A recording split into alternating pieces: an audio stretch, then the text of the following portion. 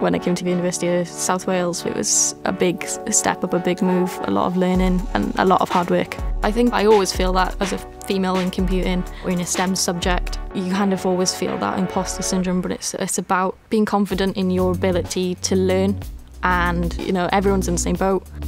That sort of confidence can only grow with time, and it can only grow with experience, and it can only grow through putting yourself out there and doing those things that make you feel uncomfortable. I'm now NCSC certified, so employers look at that and it gives that sort of professionalism aspect to the course.